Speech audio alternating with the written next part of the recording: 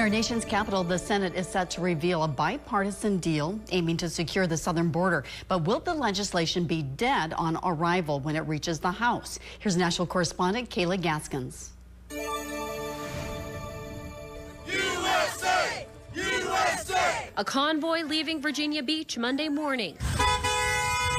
Their destination, the southern border. Organizers expect the group will eventually reach 700,000 vehicles. They'll stop for rallies in Texas, Arizona, and California, attempting to draw attention to the migration crisis. The American people have had enough. We're demanding that the Biden administration do its job, enforce the laws on the books, and secure our border.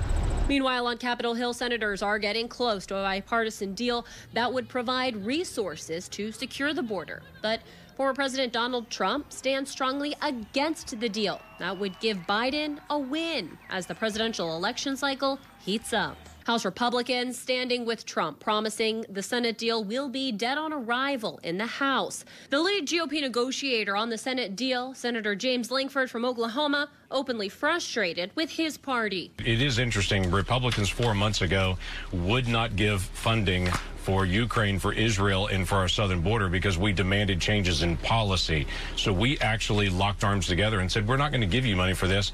We want a change in law. And now it's interesting, a few months later, when we're finally getting to the end, they're like, oh, just kidding. I actually don't want a change in law because it's a presidential election year. The Oklahoma GOP censuring Lankford for his role in cutting the deal. As the crisis deteriorates, the state of Texas and the federal government are in a showdown over who has authority to secure the border.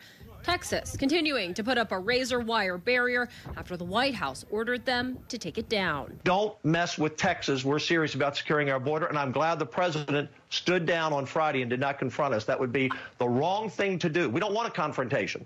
The House moving forward with impeaching Homeland Security Secretary Alejandro Mayorkas over the mess. The full vote could happen this week, but the Democratic-controlled Senate will likely reject the House's action.